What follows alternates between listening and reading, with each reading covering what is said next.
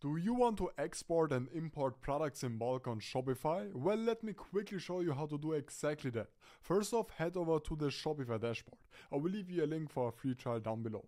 Then simply head over to the Products tab.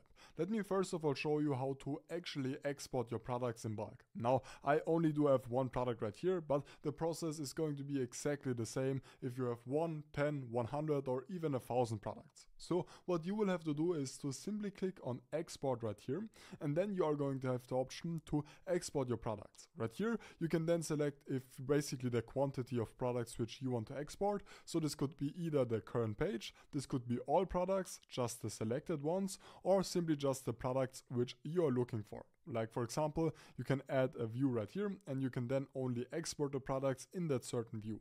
But let's now head back to export. And then as for the export as, I would recommend you to just save this at CSV as Excel. However, you can actually also go for a plain CSV file.